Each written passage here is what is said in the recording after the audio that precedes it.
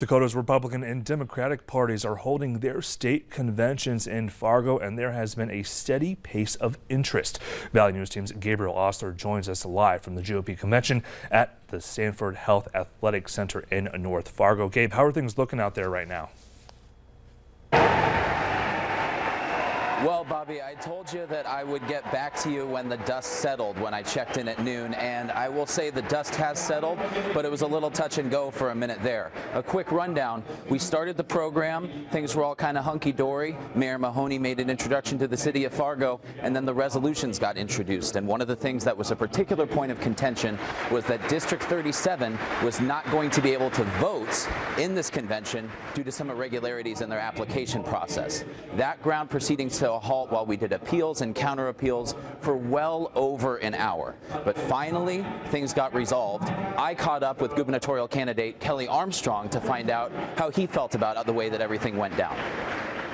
Well, I care about three things a whole lot. I care about the Republican Party, the state convention, and District 37 is my old hometown of Dickinson. So it came down on the place of you're punishing the wrong people, no matter who is right or who is wrong.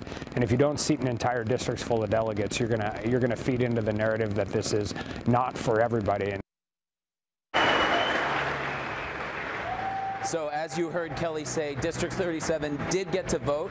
There's some voting going on right now when it comes to positions like committeeman. We also had a bit of a high point where former or current Governor Burgum, who's going to be terming out, spoke to the crowd and got a pretty nice response. Now, things that we're looking forward to in the future. Tomorrow, Kelly told me that he will be announcing his running mate for that gubernatorial position, and there are still more races and still more intrigue to come. Tomorrow, my colleague Zachary Wyand will be here. In the meantime, I'll be with you through the rest of these broadcasts. Bobby, back to the great work that you do in this.